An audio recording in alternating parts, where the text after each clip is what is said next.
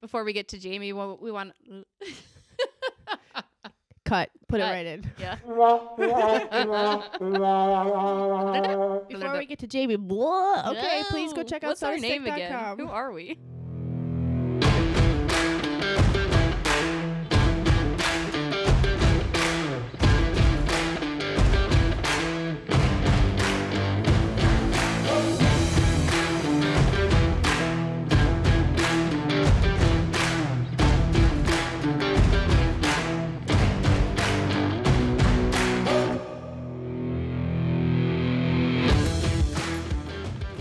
Welcome to the inaugural episode of Bardown Beauties podcast, presented by SodaStick.com. I'm Jessi Pierce, writer for The Athletic, NHL.com, and Touchpoint Media, alongside my co-host Alexis Pearson and our fantastic producer, Fred Vineford. Thank you, everybody, for giving us a listen on our very first ever podcast. This is new to all of us. We're very excited to have you on board and giving us a whirl here. Just so you know what you're getting yourselves into with Bardown Beauties. We will be a weekly podcast featuring 3 different segments, including special guests, a hockey hot topic in NHL Minute, and a state of hockey story that brings everything back here to Minnesota. The goal is to bring both unique stories as well as the familiar favorites and some hockey X's and O's, all capped off with a fun female perspective. Don't forget you can find Bardown Beauties on Instagram, Twitter, and Facebook. You can also give each Alexis and I an individual follow on our Twitter and Instagram from there.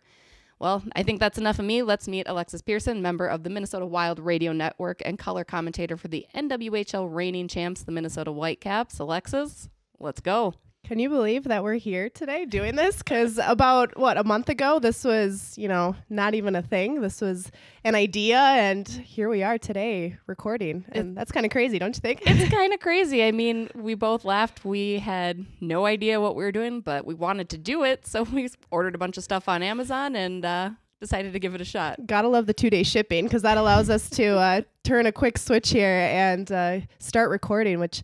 It's been fun so far. It's been a whirlwind. Things have gone quickly, and I can't believe that we're already at the point in time where we're recording episode 1. I know. Pretty soon people are going to be listening to this. They're listening right now. Exactly. Again, we're excited to have you on board. Alexis and I, both from kind of different ends of the spectrum. I'm a little bit older, have been in this industry for a little bit here, and Alexis is just starting out, so it's going to be a fun banter that we have going.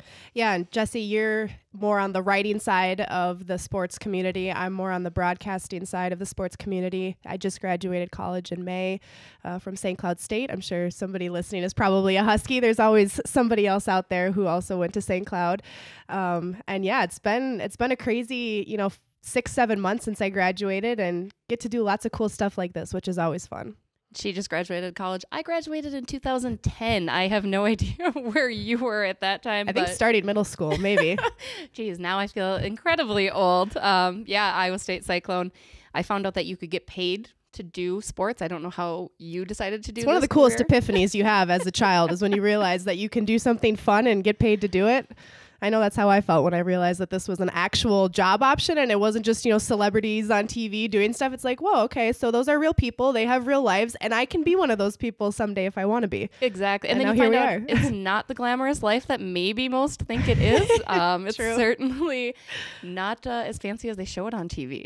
It's fun. It's definitely a unique lifestyle. And I know that's what I always tell people when they ask, do you like doing that? Is it fun? People always think, oh, it's so cool. You get to be around the athletes and talk to the athletes. And it's like, yeah, it's a lot of fun, but it's also crazy in the best way possible. You're working crazy hours. When everyone else is going home to eat dinner with their families, you're heading to the rink or to the field or whatever it is you're doing for work that day. And it's such a fun lifestyle. And I think the coolest part about working in this industry and with this community is that it's something new every day. You're not going to work and sitting at a desk and filing paperwork and, you do that 8 hours a day, 5 days a week. Every day is fun. Every game is something exciting and new, and the players are fun to talk to. And, the other writers and broadcasters in the community are so fun to be around. And I never get sick of it. At least not yet. Granted, I'm young and I'm still very early in this career, and maybe at some point I'll get sick of it. But you're not jaded just yet. Like, I'm having fun now. Yeah. No, it is. It's one of the most fun careers there really is, but it is work. It's a lot of work. I have to constantly remind my friends I'm not in the press box drinking a beer and saying go wild by any means. It's I wish. Yeah, right. Once in a while, especially with some of those games. Yeah. But no, it's definitely work. We're very, very fortunate to be in it. And hockey players are the best players to work with. I think I've dabbled in football and some different sports, so very privileged and honored to make this a career of ours. Well, and Jessi, I think what a lot of people want to know when you work in sports is, did you grow up playing sports? Did you grow up watching sports? You know, what got you into this career? Because in a way it is, you know, a little glamorous, and you know, especially if you're doing on air stuff, or if you're physically around the athletes, people are like, you know, what made you want to do that? And I know I grew up in a hockey community. I went to South St. Paul High School, which is just south of St. Paul. It's an eponymous name, so it's very close to the Twin Cities, and that was a big hockey town. And so I grew up with going to hockey games and, you know, always skating, doing something, but I never played the sport of hockey. And I know, Jessi, you're the same too, which a lot of people are like, how did you even want to do this if you never even played? I grew up loving sports, and I always said that work should be fun and shouldn't feel like work, shouldn't feel like a job. And, you know, getting paid to do something that feels fun is a great experience. Exactly. Yeah, I grew up playing sports myself. Matamidi Zephyr here, go Zephs. But my mom is from International Falls and my dad's from Hill Murray, two very hockey-centric towns. And so I just kind of became a hockey fan in that sense. And full discretion, had a crush on a hockey boy in 7th grade and decided I should probably learn the sport to get him to notice me. Dropped the boy, kept the game, worked out wonderfully. It's the best way that could have gone, right? Exactly. It's the way I would choose every time. But yeah, it is. I mean, it's hard to be from Minnesota, anywhere in Minnesota, and avoid the game of hockey and recognize the love and the passion for it. So that's exactly how I got my start too. Just having fun, loving sports, and look, here we are still talking today, right? Well, and I know too, like, especially as a woman, you know, we talked about how I'm a little bit younger than you, and I know when I was a kid, there wasn't that many female broadcasters who were big names on TV, especially in sports. And when I was, you know, the Wild didn't become a hockey team until I was 5. So for the first 5 years that I existed in this world, Minnesota did not have a national hockey team. So the North Stars were still a thing when I was around. So I didn't even start getting into hockey until the Wild came around. But I remember, you know, watching hockey games when I was younger, and Marnie Gellner was the first female I remember watching on TV with sports and thinking, oh my God, that is so cool. I want to do that for a job. Like, I didn't know girls could do that. I didn't know that was a thing. And she was the first one I remember watching. And then as I got older, you know, there was other females in other sports and in hockey in general, or Fox Sports North, all these different areas that I was watching sports and seeing females, and it became more and more of a dream. And I'm someone who knew I wanted to do this since I was probably 10, 11 years old. I mean, I never at any point really wanted a different job in my life. I don't know about you, Jessi, but when I was young, it was still a bit of a dream to be a woman in sports. And now that I'm actually doing it, I'm like, wow, that's pretty cool that for a moment, you know, I wondered if it was going to be possible to do that or to be successful in that. And the more opportunities that come along and the more things I get to do, I'm like, this is the best career I could have picked because I'm having so much fun doing it. Absolutely. And I mean, you mentioned Fox Sports North. I know we both have interned there, and there were the ladies that paved the way. Ann Carroll for me, took me under her wing and did Vikings Weekly. I remember she said, okay, today you're interviewing Adrian Peterson. I was like, oh, okay. And just panic for a 20-year-old at the time.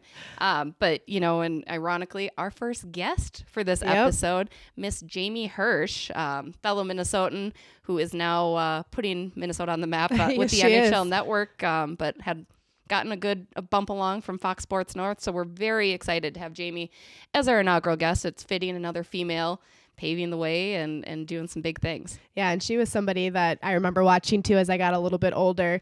And I was so sad when she left. Obviously, Audra is great, and we're so happy she's here too. But that was so tough to watch Jamie leave, and because she was someone I really admired, and she makes watching sports fun, and we talk about that in the interview with her a little bit too. But man, she's so good at her job, and it really sets the bar for other females in the business to, you know, be their best and do their best and be smart hockey journalists and smart sports journalists, because that's, and she talks about that too, but that's a big thing with our job is, all the behind the scenes stuff. Everybody sees the glamorous part where we're in the locker room interviewing people, or, we're on TV, or you're reading an article one of us wrote, but it's all that prep that goes into it that makes the job so rewarding, because not everybody sees that side of it. And for the record, folks should know the locker room stinks. It it's does. Sweaty. You're bumping into each other. You can't step on the logo. So you're not missing out on much, guys. I promise. Yeah.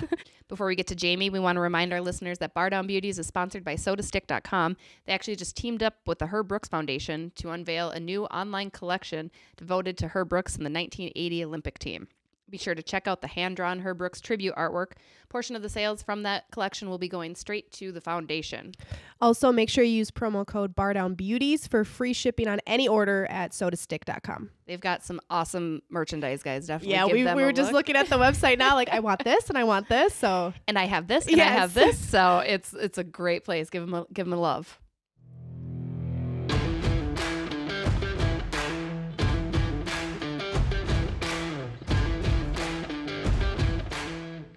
Now joining us, one of our very favorite Minnesotans, making the state of hockey look good on the NHL Network, Miss Jamie Hersch. Jamie, thank you so much for jumping on with Bardown Beauties today. Yes, I'm so excited to hear that this podcast is a reality and that I get to be a part of the inaugural episode. Thank you. Absolutely. Well, I mean, it's hard not to think of you. You're out there making us look good. And actually, I know jaded Minnesota Wild fans might not be thrilled to hear where you are right now, but you're actually in Dallas getting ready for the Winter Classic. How's that going? Yeah, I can't wait. I actually have not been to the Winter Classic in person since my first year working at NHL Network when it was in Foxborough where the Patriots play.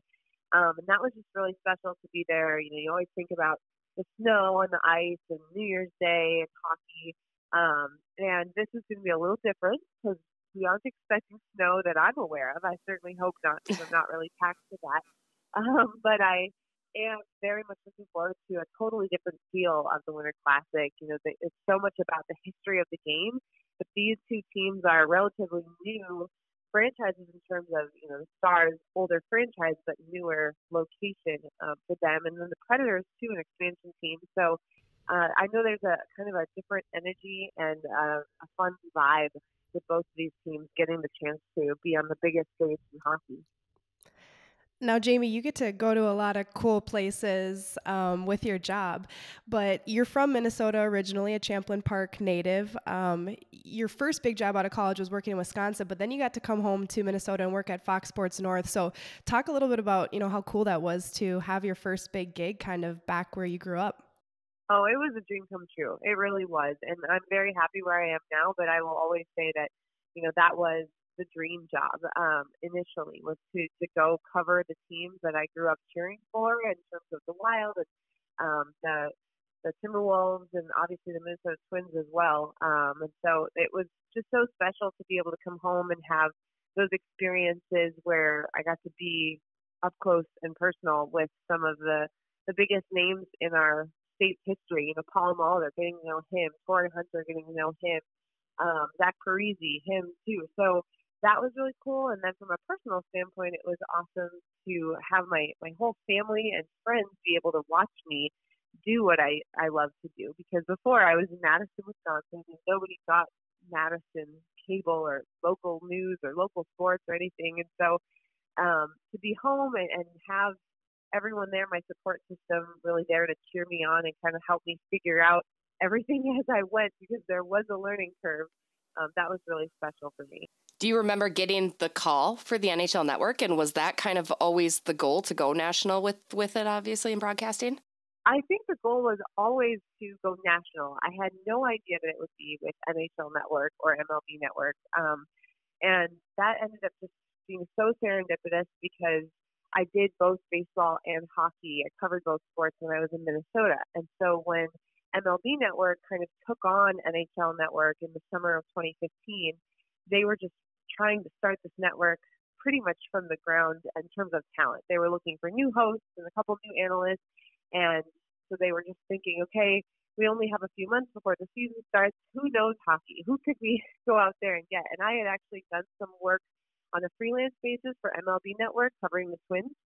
and I was kind of their Twins correspondent. And so it was very serendipitous that it all came together at the right time. They knew I also covered hockey, and so I came in for the audition. And kind of a fun story that a lot of people might not know, I actually auditioned 4 times at MLB Network before I got the job, over the course of 3 or 4 years.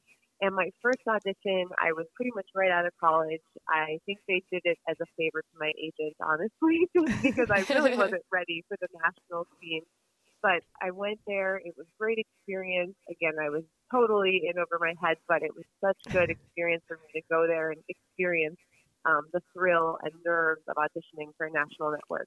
And then it came back later, and then I went back later. And each time I kind of got a little closer to getting the job, but it just wasn't quite the right fit for me, is what they told me at the time.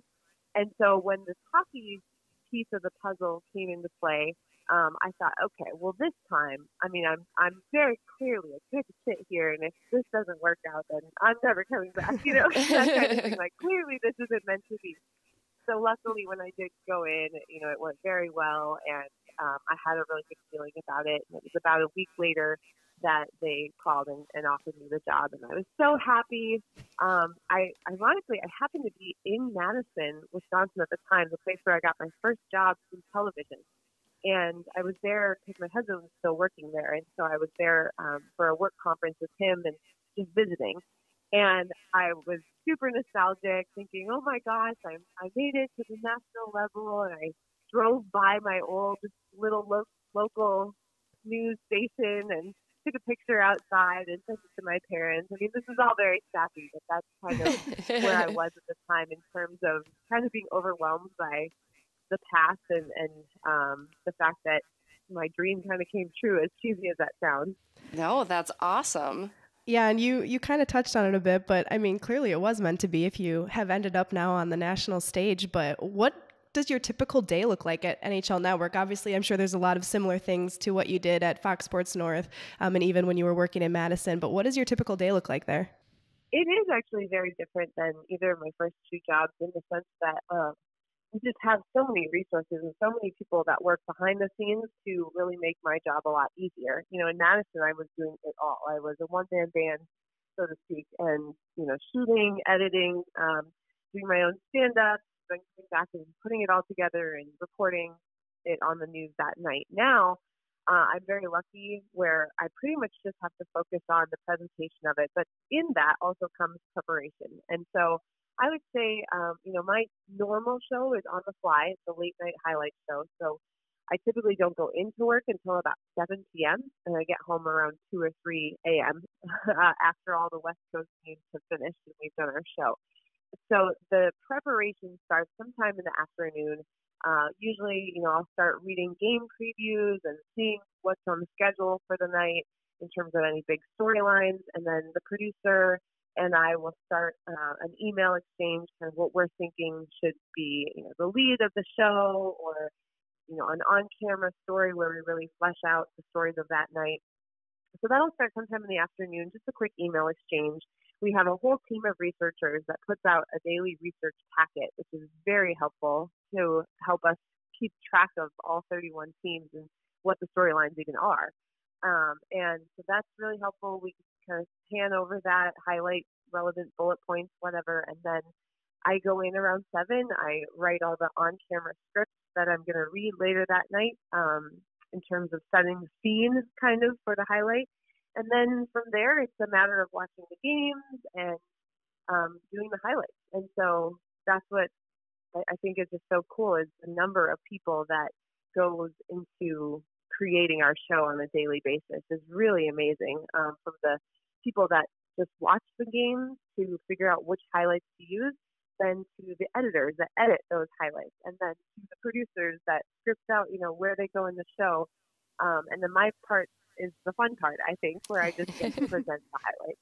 And that's what you see every night and into the morning too. And I think the most rewarding part of my job is going to these big events, like the All-Star Game, like the Winter Classic, the Stanley Cup Final, and running into kids who say, I watch you every morning before school, because that's a really great thing to hear, that, hockey fans are tuning in to find out what happened when they had to go to bed. So I'm the person that gets to stay up late and watch so that they can know what happened. I mean, how do you handle that with being a mama then too? I know I've got 2 little ones, and those late night games can be a bit exhausting because the little ones don't care that you didn't sleep in necessarily. How do you balance the motherhood and this career? It is a big challenge. And, I was lucky that my son Brooks was born at the end of April. So by the time the hockey season started, he was about 5.5 months old. So by then he was sleeping really well. And I am still the first to say I'm just very lucky as a parent that I have a really good sleeper, because he really does sleep about 11 to 12 hours a night, which is very, very helpful. Wow. So yeah. I'm also Yeah. lucky that we have, for now, my husband's actually using his paternity leave, and he's about to go back to work, but he still had a bunch of paternity leave that he saved until hockey started. And so he has been really great about taking our baby in the morning when he wakes up at 6:30 so that I can sleep, until I get at least like 6 or 7 hours.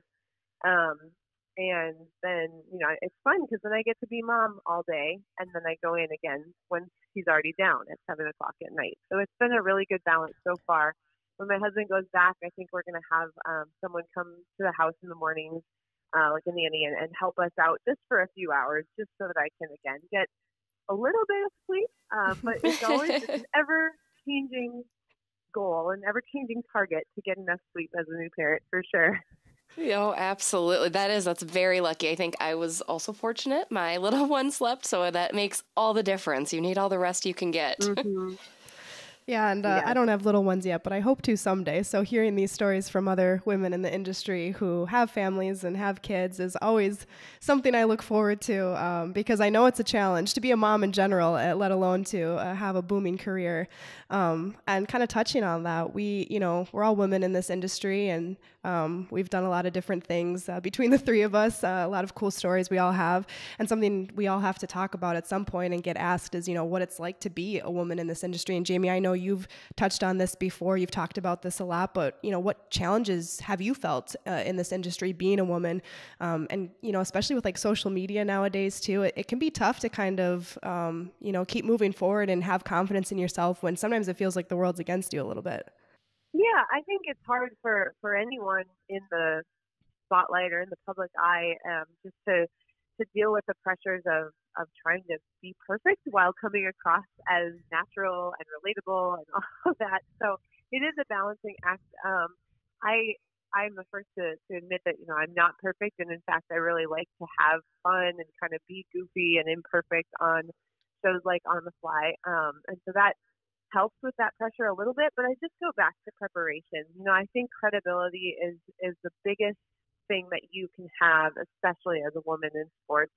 And it takes so long to build that up, and it takes one misstep to tear it down. And so that goes back into the preparation. And I take a real sense of responsibility for kind of all women, or the future of women in sports, in the sense that I don't want to mess up, because I don't want someone to see that and say, oh, see, she's a woman, she shouldn't be talking about hockey. She clearly doesn't know what she's saying. Mm-hmm. And so I never want to give anyone a reason to think that. So it just takes a little bit more work on my part. But I think that's good, and I come across more prepared that way. I feel more confident in what I'm saying because I know I'm right, because I did the work. I put in the hours that it takes to make sure that, I know how to pronounce a player's name, or I know which team is actually doing well right now, and I'm not just nailing it in and reading a teleprompter.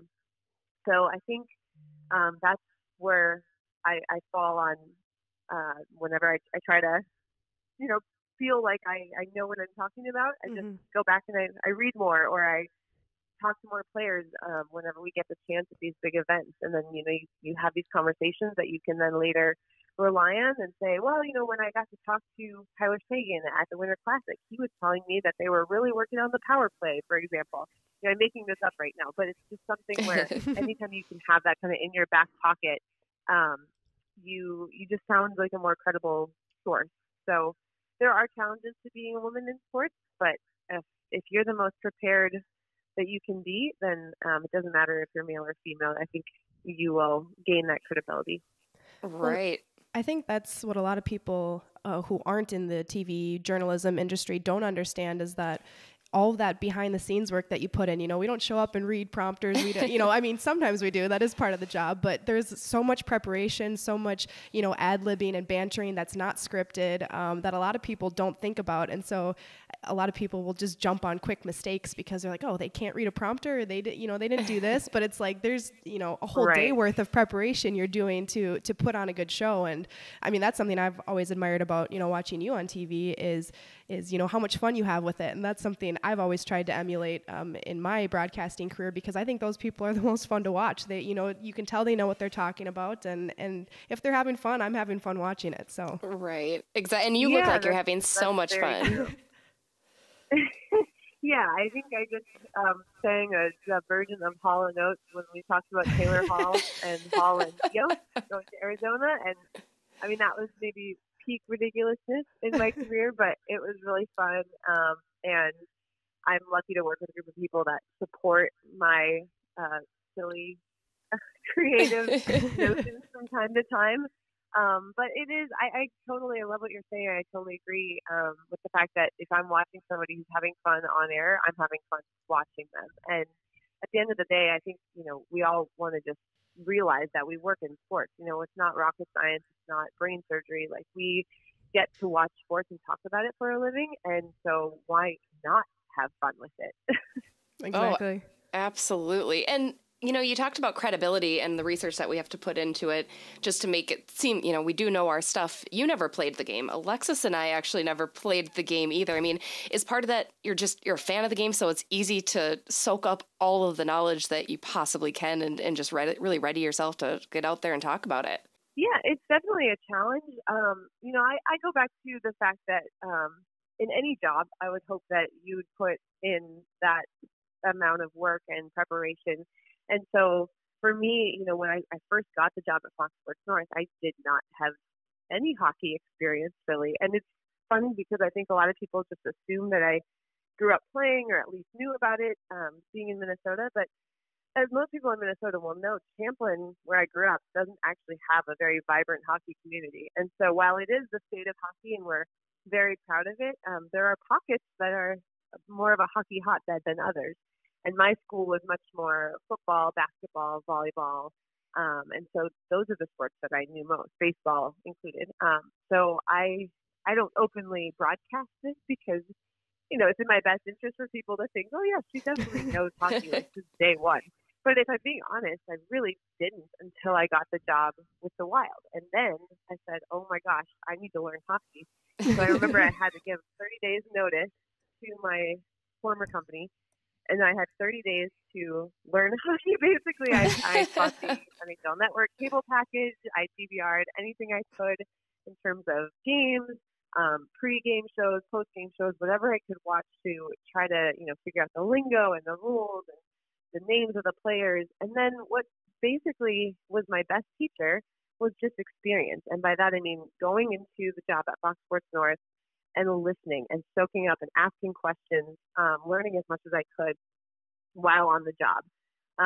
So I kept my questions pretty generic, and I had some very gracious analysts, including Wes Walls and Tom Chornsky, Ben Clymer, the late Doug Woog, and they were all so great about, not judging me, but instead just patiently, kind of explaining things to me off camera.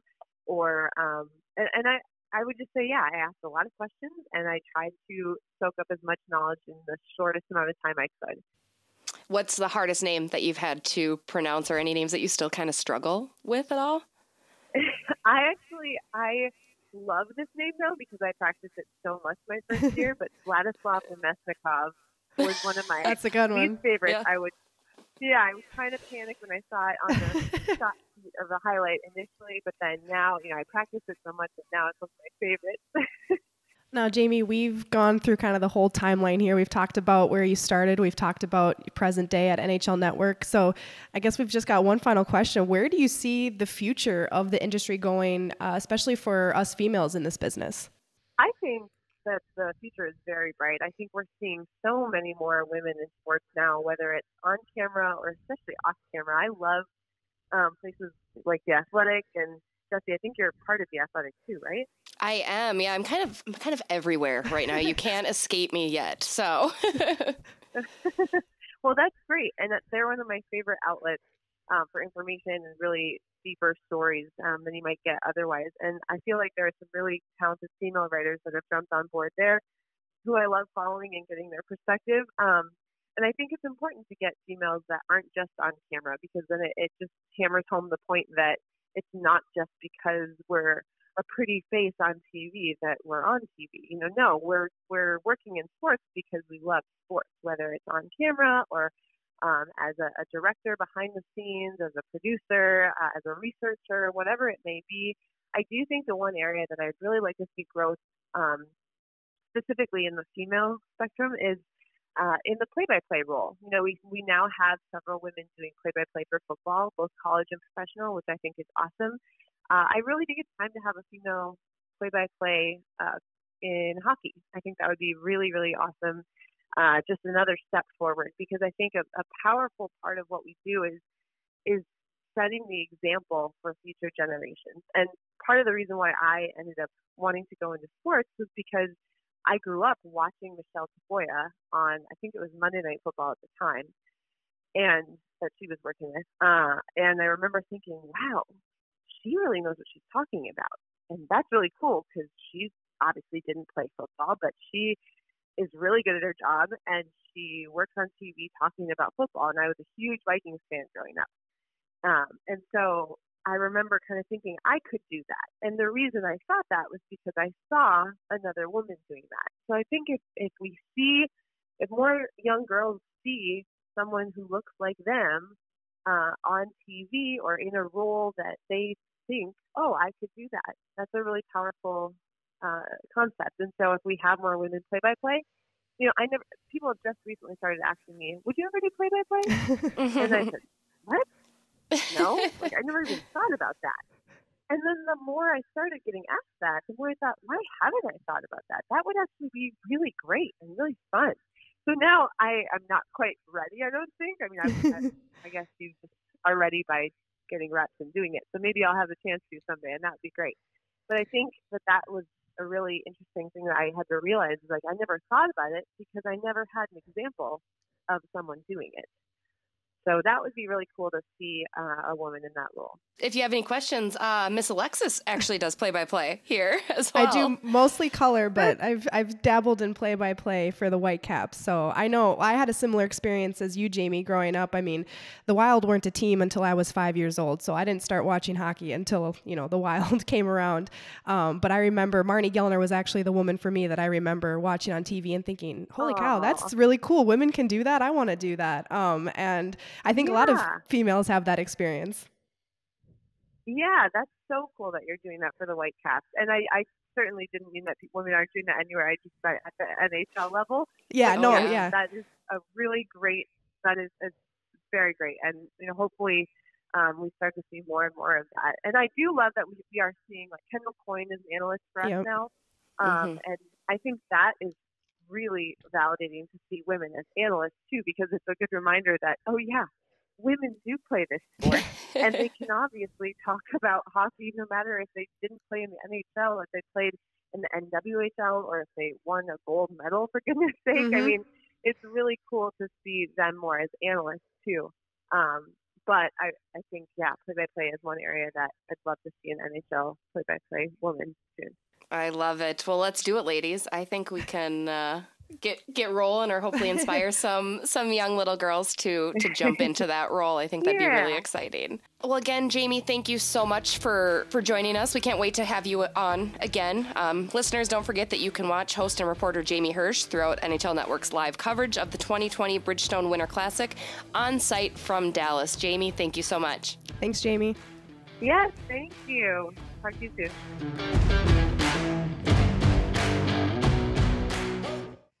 Not to conclude on a sour note, but on December 14th, the Minnesota hockey community lost a legend in Doug Woog. Woog was a man of many words, never short a story, and synonymous with Gopher hockey and South St. Paul hockey. We had Jamie Hersch talk about her experiences, along with South St. Paul native Alex Stalock sharing some of his stories of this icon. You mentioned Doug Woog, and unfortunately, we recently lost him. What are some of your fondest memories of working with Wooger, and what do you recall about him? I just remember thinking, this guy is the nicest human that I've had the chance to work with, because in a business with egos, and especially in sports where people tell you all the time that you're such a superstar, or, you are such a big deal because you play the game for a living, or you were a coach like he was for a living, he didn't have an ego. He would stop and talk to any person, whether, a drunk college student at the game or an old-time fan, long-time fan that wanted to talk about Herb Brooks or something. I mean, he would stand there and talk to them without any sort of rush or anything, no matter how close we were getting to our show, to the point where I would sometimes have to step in and say, Wooger, we got to go around in 2 minutes. Please come over here. But that's just that's who he was. He just wanted to talk to people and share his experiences and his stories and answer their questions. And that was the biggest thing that stood out to me about him. Yeah, he's South St. Paul. Obviously, growing up, I played at Wacona Arena, and it's now Doug Woog Arena. So that says a lot about not just the guy he was in hockey, the coaching he accomplished, all the milestones. It's the person he was. And when you shook his hand and talked with him, he had all the respect of a person. He was an unbelievable leader. What he did at the University, South St. Paul, along the way, he was an incredible man. And I think it was about a year ago I got to see him and spend some quality time sitting down with him. And I appreciated every time I got to see Doug. I sat down with him. Actually, it was it was a cousin's graduation party, and I had no idea who was going to be there. And so I ended up sitting at one of the tables with him for a while. And at that time, I think it was easiest for him to sit down anyway, so he would rather. And it was good. He was, when he gets going on a story, or you can get him on a story, it was something that he could still go on pretty good. And he was he helped out at university when I was trying to make University of Minnesota when I was making my college decision. And ultimately, I chose Duluth, but every time we played Minnesota, whether it was at the deck or in Minnesota, he came over, made a point to come and grab me out of the room, and spent a few minutes with me just to ask how things were going. And I always shared a joke. He allowed me to work at his camps in the summers whenever I wanted, even though I was a University of Minnesota guy. And he really took care of South St. Paul guys. I think my cousin Adam would say the same thing. Justin Falk would say the same thing. He really had a passion for the maroon and white. That was Alex Stalock speaking right after we found out about Woog's passing on that December 14th game when Minnesota beat the Philadelphia Flyers 4-1. Hence the locker room audio. I'm sure you guys maybe heard quite a bit of noise. That's what the locker room's like. Yes. Kiddos playing in the background. But like Alex said, he really supported the maroon and gold with the Gophers, but also the maroon and white, the South St. Paul. Alexis, you're from South St. Paul. Talk about what he really meant in that community. Yeah, I mean, I mentioned it at the beginning of the show here, but South St. Paul is a huge hockey community. I mean, you can't grow up in South St. Paul and not know those big hockey names. Doug Woog is a name I've known for as long as I can remember, and Alex touched on it in his quotes there. But Wacona Arena, when they changed it to Doug Woog Arena, I mean, that was a huge moment for the community in South St. Paul because everyone knew Wacona Arena. I know it took me a while to start calling it Doug Woog Arena because I grew up and it's like, oh, that's Wacona, we're going to Wacona. But it's a huge honor to have it named after him, and it just goes to show you how big of a difference he made in that community. And I never talked to him personally. I just knew who he was because I grew up in South St. Paul, and he was a big member of not only the South St. Paul community but the hockey community. And everybody knew who he was. And I know when we found out the news on the night that he passed, that it was a big deal for this community, the hockey community. And I know friends from South St. Paul were posting about it on social media because it was just, such big news. And we had a moment of silence for him at the Wild game. I think it was the next home game after that. The Whitecaps did a moment of silence for him at their game the next day. So to lose a guy like that in the hockey community is so huge, especially in a state and a community that really values its hockey and its members in that community. So really tough to hear of the news of his passing. But it's really nice to hear people say such good things about him. And just goes to show how much he he meant to this community. He absolutely did. I know we spoke with Pat Micheletti as well, who had played for Doug, and he talked about his own experiences with him as far as being a player, and he admitted him and Doug didn't quite see eye to eye at the beginning, but he said the thing that Doug really did was push him to work and become the player that he did when he was there at the U. And the successes that Doug had, I mean, that can't be understated. He was a very successful coach. I know he didn't ever win that coveted national title, but I mean, you look at his coaching record, and it's unbelievable what he had done with that program and in recruiting just Minnesota guys and really bringing the state of hockey here. I mean, you're from Minnesota, you're going to go play for the U and Doug Woog, and it was just what a remarkable man. I've only heard great things, again, like you. I didn't personally know him. Yeah. I, obviously know of him and who he was. So very unfortunate to hear of his passing, and our hearts go out to Doug and his family and friends. Well, and I think that's even more of a testament to the kind of person he was, that he didn't necessarily reach some of those goals that you would hope for in his kind of position or as a community. And the fact that everyone still adores him and respects him and all of those things just goes to show how truly good of a person he was and how much he was valued in the hockey community. Absolutely. Well, that'll do it for this week's edition of Bardown Beauties. Thanks again to everyone for tuning in, especially on this first show. Hopefully you keep coming back for more. We plan to, again, release these weekly to everybody, covering a variety of topics and putting some fun personal spins on it with some great guests and unique storylines and hockey do's and don'ts and X's and O's and all of that good stuff. Thanks to Alexis and our producer, Fred Vinefort, for making us sound too legit to quit. Thanks, Fred. You're the best, Fred. Be sure to subscribe and not miss an audio beat of each and every episode. Talk to you beauts next week.